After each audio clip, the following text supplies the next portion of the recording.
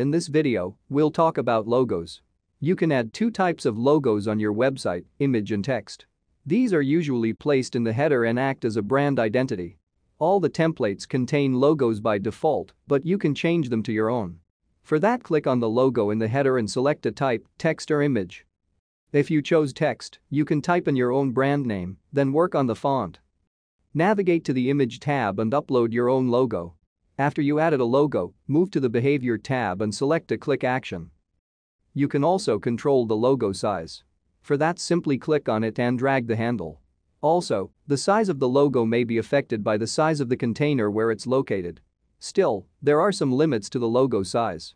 If it doesn't fit properly or doesn't look the way you want it to, edit the image separately and upload a new version.